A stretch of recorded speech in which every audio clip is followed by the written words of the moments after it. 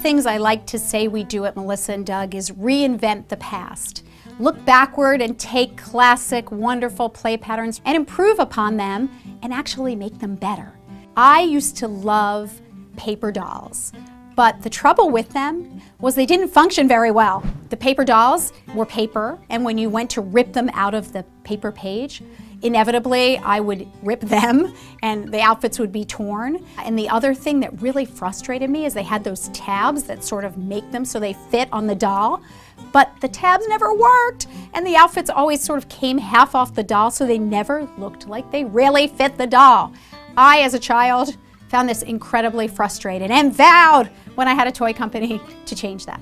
We created a line of wooden magnetic dress-ups. So you get this really chunky wooden magnetic doll, and the pieces are so easy. Look at that! They fit like they're supposed to.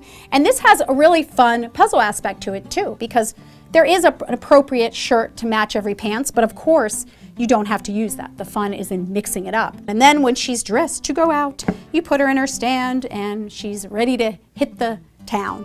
Again, so easy to use, and I think that really explains the popularity. This category has grown and we have so many different varieties and choices to play with. So we have a princess. Isn't she adorable? She comes with all kinds of finery, very easy to dress.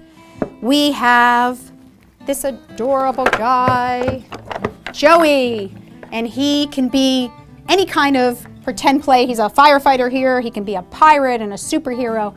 This one's a favorite. And we even have some sets that are dual sets. This is two girls, Abby and Emma. So you get double the amount of clothing, you get over 56 pieces of clothing.